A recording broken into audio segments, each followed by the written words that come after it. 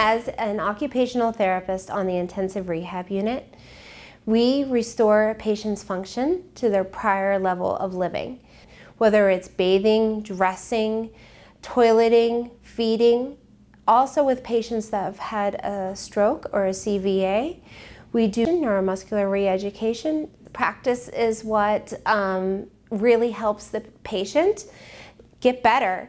And doing the actual activity will help the brain remodel itself to learn those new pathways to complete the activity independently.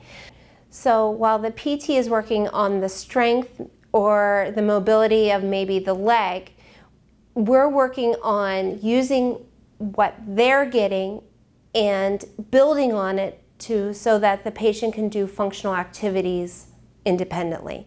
So if their leg is stronger, they can stand and brush their teeth in front of the sink, or they can stand in front of the stove and cook a meal. All of it works together. Nothing is more rewarding for me is when a patient, say their hand does not move, their fingers do not move. And the first time you see that finger move and it's with you and you can show them, and that joy and that relief that, oh, I might get better.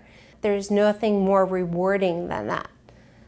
The first thing they want to do is have their independence back.